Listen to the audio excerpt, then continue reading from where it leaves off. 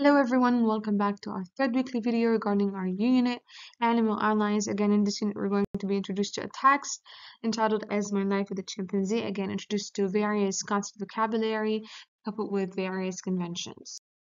And in our text, we're going to focus on exploring the writer's choice of words in alignment with a broader historical context, and we're going to analyze again the writer's style of writing. The concept of vocabulary that we're going to focus on are going to be basically related to annotation, word choice, guessing, exploring, and historical background.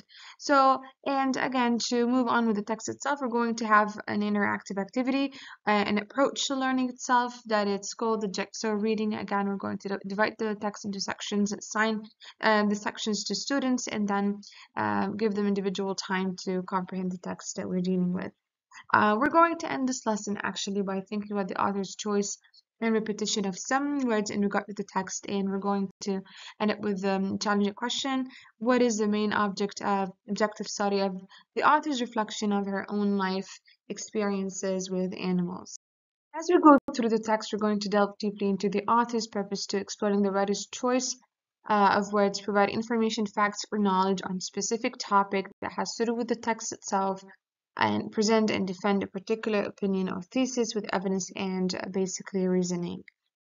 And as we go through the text, we're going to have a lot of descriptive verbs and concept vocabulary, and we're going actually to relate the choice of such concept vocabulary in regard to the author's purpose.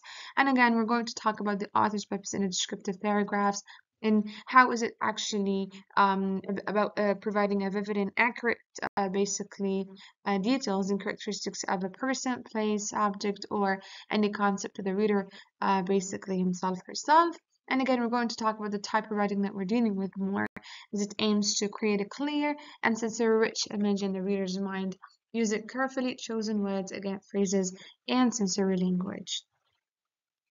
Now, when it comes to basically punctuation marks, we're going to focus on the importance of commas and dashes. Again, commas in a descriptive paragraph serve a critical tool for structuring the text itself, clarifying the meaning, providing more context, and creating a smooth and engaging reading experience. Again, it helps again to produce a well-developed production, generally speaking, whenever it comes to any type of writing generally. So, and again, as a type of reflection, we're going to have a task about rewriting sentences using basically dashes, commas, and other basically punctuation marks.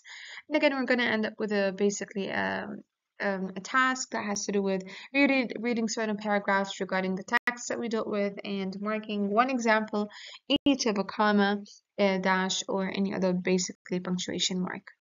Now moving on to our basically formative task that we're going to deal with. It's an explanatory essay, so we're going to inform and educate the students about the major elements of writing an explanatory essay. What are the topics and how can we clearly maintain an objectively basically and credible source and opinion generally, and provide a well organized, engaging presentation of information while writing the essay itself. And again, we're going to end by using or by being introduced to a lot of basically challenging questions that are what are the potential benefits and drawbacks of specific strategies and approaches regarding the topic that we dealt with, which is explanatory essay. Model a well-crafted, informative explanatory essay regarding bodies, which is the first text that we've been introduced to, and challenge yourself to find all the elements of an explanatory essay in the text.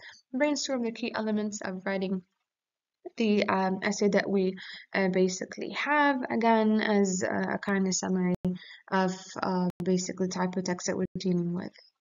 And now after producing or after focusing on presenting and practicing, we're going to model the product itself, which is writing and modeling a product. So we're going to identify the major elements again, provide details and descriptions to enhance our basically vividness of our writing. We're going to, lastly, afterwards, we're going to model a paragraph using color coding in which students engage with the various elements of writing an explanatory essay. Again, how are we going to end it? We're going to ask ourselves several questions that are: how do you choose a strong and clear point for your paragraph or essay? And summarize the main checklist you take into consideration in modeling field writing itself.